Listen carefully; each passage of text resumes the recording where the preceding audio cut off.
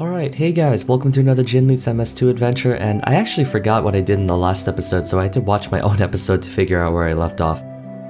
Alright, anyways, so before I even start the video, just as you can hear, you're probably hearing my morning voice right now, just woke up. I am about a few hours before I have to head back home for Thanksgiving break, but I did want to get this in just to get sort of a mix of an updates video for both in-game and real life. And yeah, so I was able to record 6 videos over the course of the Thanksgiving break, which means that you guys can look forward to some daily scheduled content, and all the while I'll be sitting at home chilling and relaxing, so it's a win-win situation for everyone. But yeah, in the video I'm going to be talking about what I did in-game along with what's going to be happening during the holidays that's coming up soon. Winter break and stuff, you know? This is like my favorite time of the year. I'm a very winter person because I do enjoy the cold a lot more than I do enjoy the heat. Don't get me wrong, it's nice to have leaves on trees and stuff. I think the summer environment and scenery is a lot more attractive. Actually, no, I like autumn more in that case. But I do enjoy winter just because, you know, Thanksgiving, and then there's Christmas and New Year's. It's a lot of like a good back-to-back session of holidays to look forward to. It is kind of depressing because winter, you know, during the winter the day is really short. But at the same time, since it's really cold outside, you know, you get to like cozy up next to the fireplace and it's just really comfortable. I like it. Alright, so first things first, I'm gonna let you guys know that we didn't forget about the Q&A and that we do plan to deliver on it. Matt and I were actually able to get together and recorded the Q&A about a couple days ago, but I won't be able to finish it once we get back from Thanksgiving. And yes, that is a sneak preview to my face reveal if you haven't seen what I look like yet, although I'm pretty sure a lot of you guys should know what I look like. I don't consistently do it, but there's like a couple inconspicuous times where I do a face cam and whatnot. So it's been over 2 weeks since my last MapleStory 2 adventure, and since then I've been able to make really big leaps and bounds in my stats and strength. Not so much my Runeblader because there's been a pretty hectic couple weeks, but Jinli's doing really great. Despite having to upgrade 2 weapons, I was able to get pretty lucky with getting my 2 throwing weapons to plus 15. The main hand one came very quickly. I was able to get to plus 15 in under like 50 fail charges. The offhand one wasn't so lucky and I had to go all the way to 99% to reach plus 15, but the cool part was that I was able to go from plus 12 to plus 14 using only the base pass rate, which was I think 15% and 10%. A lot of people are talking about that RNG aspect and time gating limitation to upgrading, so I might do another discussion on that. Let me know if you guys do want me to make a video on that when I get back home. Or, well, I'm going home when I come back to college. But yeah, plus 15 and plus 15 and some good Chaos Dvorak runs. You've seen the equip video yesterday, so I don't really need to explain everything. I think one thing that I really do enjoy about MapleStory 2 is that simplicity you have to upgrading. Like back in MapleStory 1, you would not only have to scroll your equipment, but then you would have to enhance it and then get main potential, then get bonus potential, then get soul weapon, then get flames. There were just too many things to upgrading. But with MS2, it's just enhancements and gemstones, very simple and straightforward. Though I do think that kind of eliminates a sense of variety when it comes to upgrading, but oh well, that's another story for another time. I'm really looking forward to Chaos Path, but first I gotta get through CMOC. A lot of my guys in Noctis have been climbing through the gearing process, and now we're about 12 or 13 people in the guild that are comfortably doing Chaos Dvorak, so expect to see some CMOC attempts soon, and maybe a clear and a guide.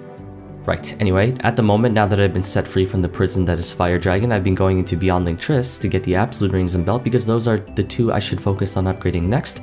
Since we're not going to be getting legendary accessories anytime soon, it's safe to say everyone should be doing their due diligence to get those accessories best and slotted, which means a lot more hard dungeon farming. I'm sure everyone likes that. But honestly, once you reach that point of like 7,000 or more attack, these bosses take like 3 to 4 minutes to complete. It's like a normal dungeon at that point. In fact, my friends and I have been focusing on trying to get fast time runs, and one run we actually were able to get sub 4 minutes on BLT, just I guess kind of like a small token adventure in itself. This is my favorite time of a game, like right after a new patch comes out with a big expansive update like Chaos Raids, and once the community kind of like breaks into it a little bit and get their feet stretched out, you know what I mean, right? It's starting to slowly incorporate into our daily life, which means more content to do over a period of time. And while a lot of players complain that these Chaos Raids have been too difficult, you guys know my opinion on that already, I made the video, but I like that these bosses are super hard because it makes it feel that much better when you actually take it out. Even though Chaos Dvorak has become kind of a joke to the people who have beaten it before, we still have to work on Captain Mach, which is, oh boy, a giant mess in and of itself. I'm not looking forward to it just because I heard it's a very, you don't get too much leg room in that boss. You have to have like almost perfectly min-max gear to be able to like efficiently take it out. Well, not that, that's kind of an exaggeration, but you do need a lot more power than you would do like Chaos Dvorak. But I do want to spend more time to get my Runeblader Glaive caught up. Gonna try to grind as much as I can over break. My goal is to have him reach at least plus 14 by the end of the week, and then maybe get started on working on more characters. That's actually a good transition to the next topic I want to talk about, which are my plans for the upcoming holidays. So I leave for Thanksgiving break, like literally by the time this video is out, I'm on my way home. And that lasts until the end of this week, and then I come back to school to finish out the last 2.5 weeks of the semester, in which during that time uploading might be a bit sparse, so just hope you guys don't mind. And since I don't have any final exams, I can leave early, which means I get to get home by around the 12th of December, and then winter break lasts all the way until I think like the 17th of January or something. A full month of free time to do whatever I want, which means I plan to get a lot of characters upgraded. I want to try to see if I can get every single character review out during the winter break, and maybe the class guides as well. I'm much more excited for Christmas this year just because last year I spent it wasting away and doing nothing but playing League of Legends, but now that I'm back to YouTube, I'll be keeping myself busy, that's for sure. Content-wise, I plan to continue releasing the same stuff as usual. I might take a short trip back to MapleStory 1 to cover the Black Mage update, but since I sold all my characters' equips, I'm still on the fence about that. What I do plan to do is host some very awesome Christmas events during that time, hopefully in a live stream featuring a ton of mini-games or even collaborating with other MS2 YouTubers and streamers, just for like a giant overall Christmas special or something. I don't know, man can dream. I might ask Chongsu if he can help us out a bit.